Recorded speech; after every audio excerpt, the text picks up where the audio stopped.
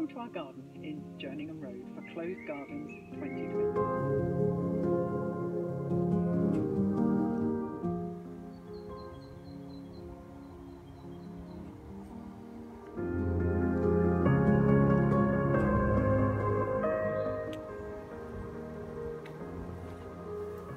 We have plants in flower all year round, which is absolutely fantastic for pollinators.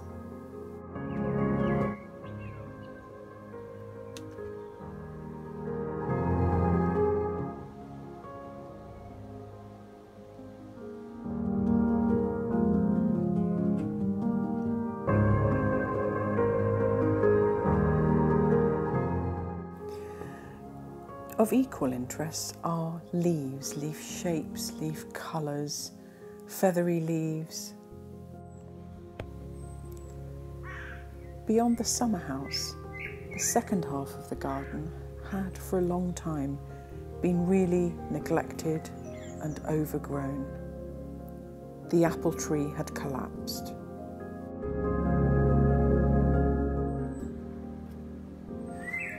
Over the last few years, we've reclaimed this second part of the garden. We've created an island in the centre where we've actually managed to create a vegetable garden.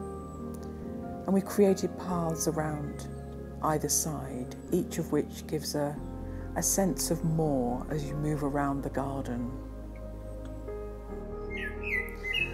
Amazingly, the apple tree has thrown new shoots and gave us apples last year.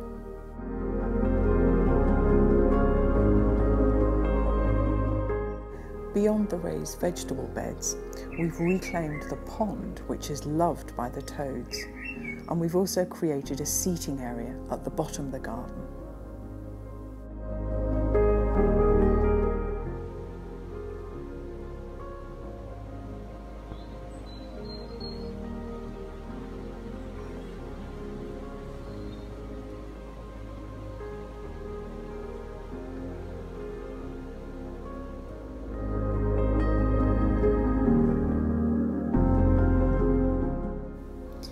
The view from the house, always calm, constantly changes.